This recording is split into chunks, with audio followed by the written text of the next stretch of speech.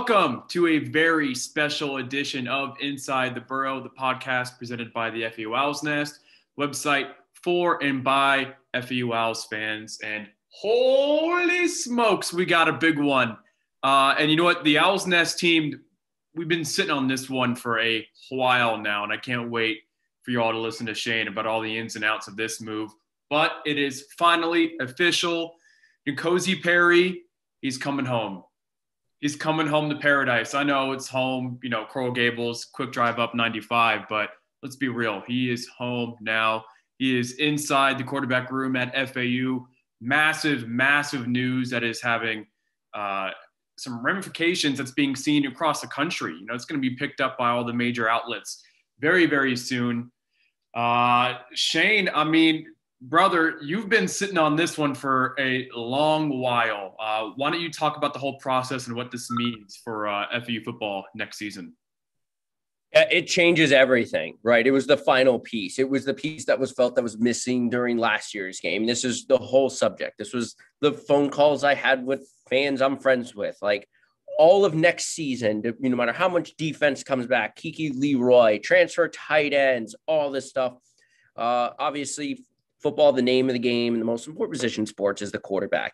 And they got a guy, a local kid, someone who's obviously well-known down here for his time spent at Miami, who has kind of been through it. A guy who has been in and out of the starting lineup, had a little bit of trouble in his early years in his career at but really kind of progressed. And, I kind of knew way back in bowl season that there was a possibility there. It felt like after Miami got some of their commits, and I believe when Ricky King announced that he was going to come back for an extra season, it felt like, okay, this is a guy who could be on the market, right? And it just felt like one of those really early kind of great fits. And, and even when it got a little nerve-wracking, King gets hurt. So there's that, right? And N'Kosi looks great in that game versus Oklahoma State. If Miami's receivers hang on to some really nice balls he's thrown, they dropped a lot of passes in the game, he probably brings them back, right? This is a guy who came off the bench in a bowl game and, performed really well. And he's played in huge games. Like I kind of mentioned in the story, and this is a guy who led a comeback at the Hard Rock against Willie Taggart, brought Miami back from a double-digit deficit. When he walks out onto the swamp on September 4th for that opener, as opposed to the quarterbacks that are kind of, and I'm not saying they are, Tronti's played in a ton of games. Posey obviously got experience last season.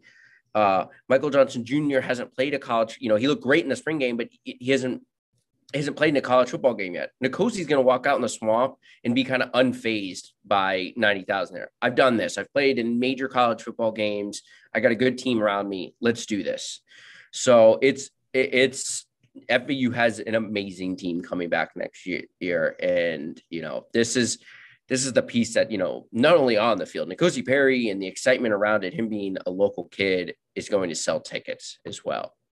Yeah, that's massive because, I mentioned about how this is going to create national attention, but I think for maybe the average fair weather sports fan in South Florida, they're going to know this name, N'Kosi Perry. And, we were talking a lot on Twitter recently about what can FAU do to get the local fan that doesn't really have a connection to the university except it just being the hometown team, if you will. What we can do to get them involved. And this is that one thing. This is one of the many things, but this is definitely a big home run, getting big teams in here, but also getting big names that South Florida fans already know about on the team. And this is it. Now, before we talk about the team in general next year briefly, what does this mean for the quarterback room? Because you have Tronti, you have Posey, MJ Jr. Johnson just got here, just a few months ago? He looked like the best quarterback of the spring. And Tronti did. I thought he was improved in the spring as well. I think, in the spring game, we didn't get a chance to look at, obviously, we weren't able to go to every practice, but in the spring game, Tronti did what he did. The offense looked better itself in the spring game, right? There's a few big plays that were made, and I just think but it's his job to kind of lose at this point, right? I've been saying it on the Nest, and I didn't, not saying this just because it's my full thought, but Michael Johnson Jr. could be looked at as like a freshman quarterback, right? He has 4 or 5 years of eligibility left. Especially with the COVID waiver. So he was at Penn State for a year, redshirted, didn't, enter the portal kind of right before the season when the Big Ten wasn't sure if they were going to play or not.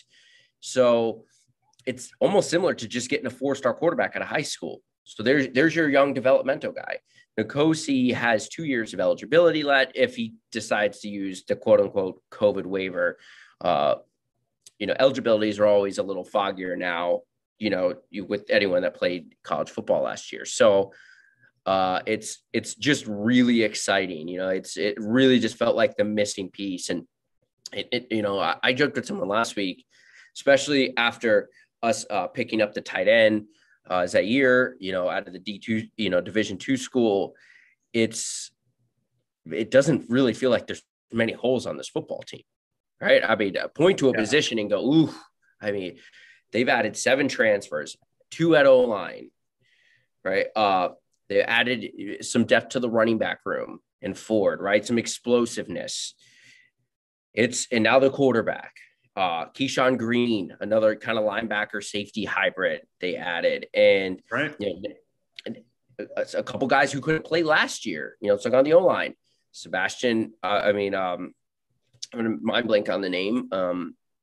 Sebastian Dolcine is going to be eligible to play this year. Malcolm Lamar is going to be eligible to play this year on the D line. They added Kamar Bell, right? And they returned pretty much everyone on the O-line. We have all these seniors coming back. So FAU is going to have a deep veteran team next year. So that's extremely exciting. I think it's interesting that, we were just talking about the quarterbacks, but we never even mentioned Tag Jr. I just remembered that because he had a decent spring as well, actually. But he's there to compete for the long term. I mean, they're not thinking about, I think, if I had to guess a hypothetical depth chart going into Swamp, I think you're going to see Perry and probably either Tronti or Michael Johnson Jr. backing it up. And I'm really curious to see what happens with Javion Posey and such a good athlete. Do you use him in certain packages, keep him running out there? He did play receiver for a year, so this is just speculation. But so we'll kind of see what happens with that.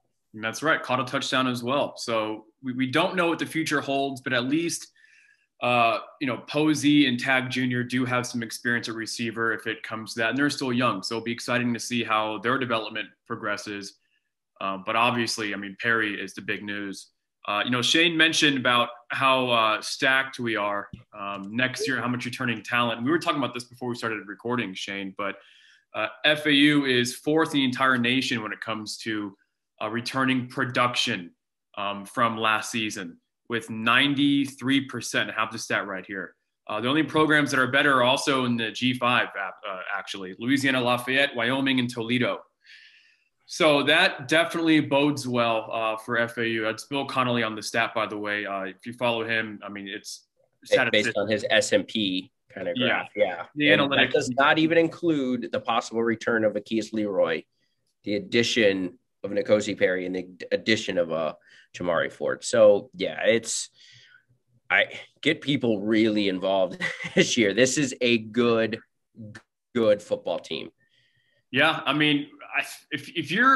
if that home opener, or not home opener, beg your pardon, if that season opener against UF wasn't circled on y'all's calendar already, circle that sucker right now, because that's going to be an exciting one. And hopefully it's not as disappointing as a lot of the other season openers in FAU program history, but definitely a bright spot now that we're moving on. I think Conference USA title is in the cards again. We're going to have to see it, and it's going to be conversation I think Shane and I and all of us are going to have to be talking about soon. But for now, we're the clear favorites. to win the con. I think we're the clear betting favorites at this point. This is the point that put us. Oh, are they sure? Are they better than Marshall? I think Nico Sperry puts us as clear favorites at this point. I think Vegas will probably do it. Vegas always kind of likes us, which is nice. It's flattering. But that said, this is a quick one, a little emergency breaking news pod for y'all from inside the Burrow. The big news to wrap it up: N'Kosi Perry. He is paradise bound. The former Miami Hurricane. Everyone in the nation wanted him, 4-star out of high school. He's coming home. So from Shane and myself, thank you for following. Thank you for listening. Yet again, we really appreciate you guys. Make sure you follow FAU Owl's Nest and Inside the Burrow on Twitter and at FAUOwlsNest.com. Check out the YouTube account. YouTube just FAU Owl's Nest, and Instagram. Instagram is popping off right now. Follow FAU Owl's Nest there as well. So again, from Shane and myself, thank you very much, and go Owls.